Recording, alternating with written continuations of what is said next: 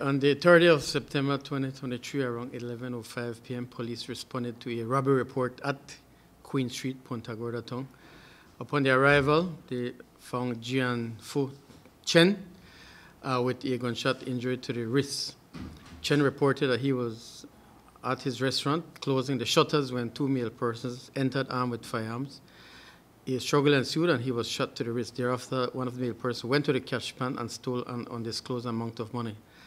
Thereafter, both male persons fled from the area. Chen was taken to the hospital where he was treated and is in a stable condition. We are reviewing video footage in regards to this investigation. Any suspects are there? Not at this time. No indication if these men were from across the border? No, we believe they are from Punta Gorda Town.